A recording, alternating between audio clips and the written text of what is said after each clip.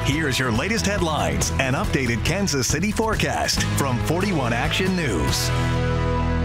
I'm Gabriella Pagan with 41 Action News. Here are your headlines for May 1st. Kansas City police are still working to learn more about what led to the lives of two young people being cut short on Friday night.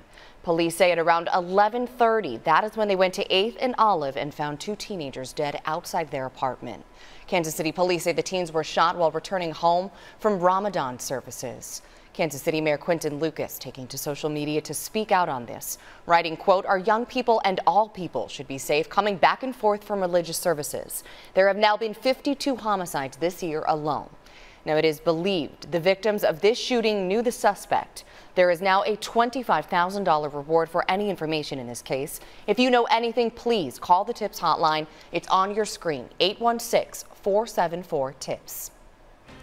And the mask mandate in Johnson County, Kansas, ending today on Saturday. County commissioners now strongly recommend business owners follow current CDC guidelines. That includes wearing a mask indoors and social distancing, but the decision is ultimately now up to them.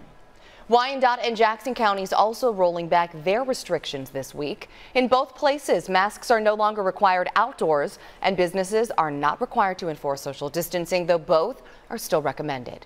Masks are still required inside public spaces. Similar rules also took effect in Kansas City on Friday. Your forecast is next. The warm temperatures and breezy conditions continue into tonight, only in the lower to middle 60s by the time you wake up on early Sunday morning. And then we warm up tomorrow afternoon, but only near about 80 degrees in town, middle to lower 70s in Missouri and middle to upper 70s in Kansas. There is a 30% chance that a shower drops by on Sunday afternoon. You can get your news and weather anytime at KSHB.com.